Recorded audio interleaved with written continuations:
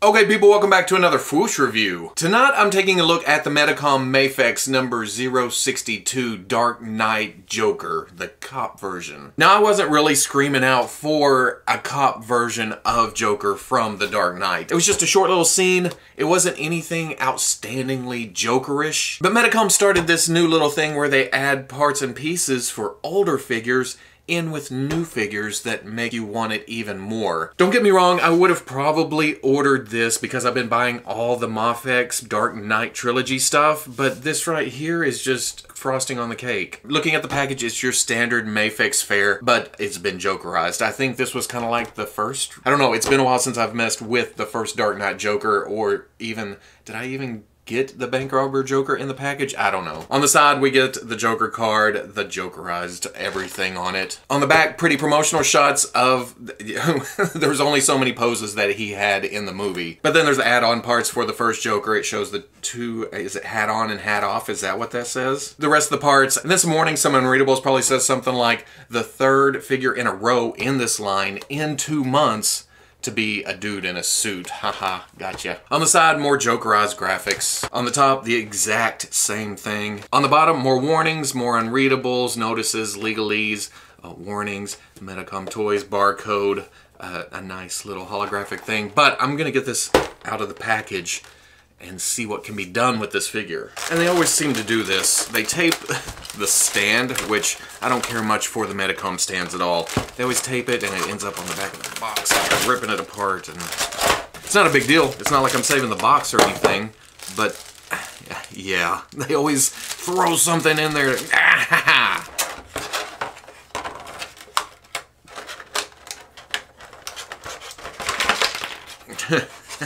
Everything come out. Dudes in suits! Dudes in suits! See, it looks like 3 figures going to a board meeting. A really weird board meeting, but you know what I mean. And there we go, all out of the package, and I have to say, I like it. It's not the most exciting, but I like it. The uniform detail is really, really nice. You can see the gold buttons on here. He has the badge. The rank, I guess this is a rank thing. The flag pin on the lapel, there's a little bit of blue. The rest of it's kind of gold. It's not really red, white, you know, no stars, no stripes. But you get around to here and the patch on the shoulder is nicely done. You can actually read that. But honestly, the rest of the figure, all the way around, it's just a blue suit. I mean, there's nothing really super exciting about it. But it's not meant to be. This is a very specific scene in the movie when he was undercover. He wasn't meant to stand out. But we get up to the face and yeah, I can see Heath Ledger. It has a little Nicholson, maybe because of the scarring. It's very hard to see. And there's some actual green in there. I don't remember that from the movie. Maybe I didn't pay much attention. Maybe the colors in the movie were a little bit drab and dreary. But the Joker-esque aspects of the face, the scars on the side of the mouth there. Yes, when you get up close, you could see the dots from where it was printed. But to tell the truth, in person, it's really hard to see. And then as usual with MAFEX, it's a little bit yellow, but they're getting better. I do have to say they're getting better with it. And that's the same with articulation. They've taken strides to clean up the QC on their articulation. Back when I first started buying this line, it would fall apart, the joints would be loose. This is all nice and solid. I say that. I was going to drop down the hip and I pulled too hard. That was my fault. It needs to be popped back on. The only thing that bugs me about this, and it's because of how he wore this in the movie, but the front is buttoned, so it shouldn't really be a separate piece, but I feel like it should be a separate piece because all the other suits in this line, the jacket is a separate piece so it can kind of float up and down. I don't think it's quite part of the torso. I think it's just glued to the torso if I'm, you know, feeling right. Going over articulation, there is a dumbbell joint at the top of the neck and there is a ball at the bottom, just slightly. The collar comes up kind of high, blocks that articulation, but there is a little movement there. But he can look down, he can look up, tilt, which if you watch these reviews long enough, you know tilt is my favorite head movement. Swivel, there's a ball going into the torso so you can drop the shoulder down, you can bring it forward a little bit, you can bring it back up to the sleeve. And that drop down is just to give you more range of movement for when you come out to the ball joint at the shoulder, you can get that far out. It rotates around, and the arm also rotates on that ball in there. Double elbow, but doesn't come all the way up. They didn't do enough cutout. If they had just done a little bit more right there, he could have come up and touched his own shoulder. Swivel hinge swivel at the wrist, so you can get it going one way. There's swivel. If you bring that around, you can rotate it and then have it in and out. I think they tried. I think there's kind of a joint up in there. You can't see because of the jacket being glued down, but because of the solid piece jacket, you're not getting a lot of movement there. Kind of crunch, not a lot. Now I showed you the drop down hip. If you pull too hard, it's a ball joint. You're gonna pull it off. Now it won't come off. Ah! If you pull too hard, you're gonna pop the hip off. It's just a ball. It's easy enough just to, you bastard. It's easy enough just to pop back on, and it's back on there. But because of the drop, it comes all the way out, goes back. It doesn't quite go all the way out.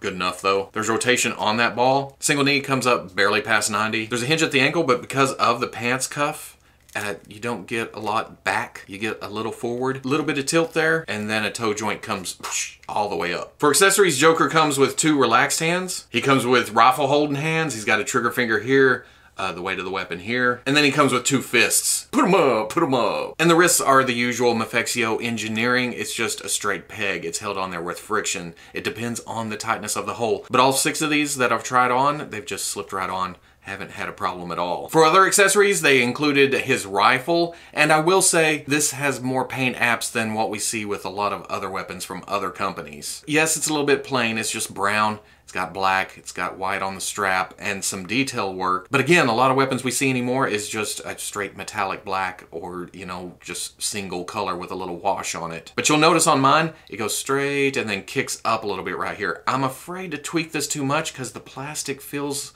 a little bit fragile. Maybe with a little heat, I can bring that down, cool it off, straighten it out. The other thing that is odd to me, it's not uncommon, the strap is a rubber piece, so it's not gonna lay quite right if you put it over his shoulder or when he's shooting it. It doesn't have the same droop as an actual canvas or even a cloth strap would have on here. But a good thing is they had the trigger hand angled down for a rifle. It's not the usual holding a grip of a pistol look to it. They made it specifically for him to hold it straight like an actual rifle. So Medicom did a good job there. Same with the other hand, they angled it just right to hold the weight of the gun without it looking awkward or kicking the ankle. I keep calling it ankle. Without kicking the wrist down at an awkward angle. It just looks natural. Looks like he's going out hunting. But to finish off the costume, he comes with the Barney Fife-like hat. I can't help thinking of Barney Fife with this. He's got the badge on the front of it. It's got some good detail. You can't tell exactly what it says. If it were there, it'd be microscopic and I wouldn't be able to see it. I don't know about y'all. There's a gold button on the side that they actually painted. Just a good job with the hat overall. But when you go to put it on his head, it sits okay. It just feels a little bit off. And that's just a byproduct of having hair on the figure and then trying to put a hat on it. Hair smashes down when you put a hat on. It doesn't work when it's hard plastic. Will it go any further? No, that's about as far as it goes. But not bad at all. I mean, it totally works for what it needs to work for. For comparison, like I showed a minute ago, here he is with the recently released MAFEX Scarecrow and Harvey Dent, Two-Face, whatever you want to call him. I didn't realize Harvey was that small. That's kind of weird. Here he is with the MAFEX Dark Knight Batman. Good size here. Joker's a little bit thinner, Batman's broader, but around the same height. If you want to fit him with your SH Figuarts Dark Knight Batman, here you go. We've seen several times before, the SH Figuarts Dark Knight line, it doesn't run very deep, but it runs the same exact scale, nearly, almost, I can't prove that scientifically, as the MAFEX Dark Knight line, which is going way deeper with their character selection. And then here he is with the 2 MAFEX Jokers that I do have, the Bank Robber Joker, and I think the Joker 2.0. Middle one may be slouching a little bit, but I like the look between all 3. And then as always, here he is with Gus. This is not an open container, officer. I haven't even opened it yet. I couldn't care less. Just stating my case, officer. I wouldn't want you to hold any ill will towards me. But that's not all. Like I showed in the package, it comes with another set of arms and it comes with another head for the original 2.0 Joker. And what you do here, I'm taking that off, and you pop the arm off, and you pop the other arm off, and you slip him out of his jacket, pop the new arms in. I had forgotten that they put white paint on the neck. Nice attention to detail right there. What, they even put it on the ball? No, that's just dust off the other one. The new head, oh, that's tight as shit. Go on!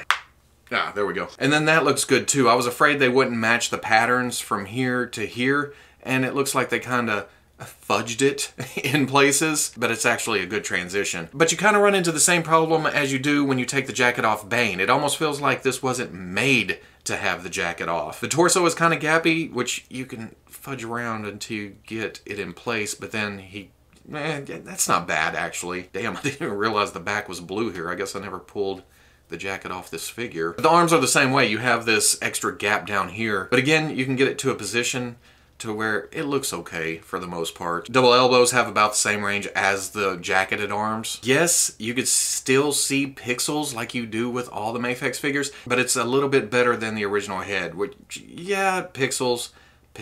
That normal human distance, looking at it on the shelf or even in your hands, you don't notice a lot of that. But he has that look that he had in the jail cell. Or it kind of works for the, you know, well, hello, beautiful. And then on top of that, the new arms also come with, they just switch same pegs on the wrist. He has the 2 relaxed hands. He has the 2 splayed out hands, more made for clapping.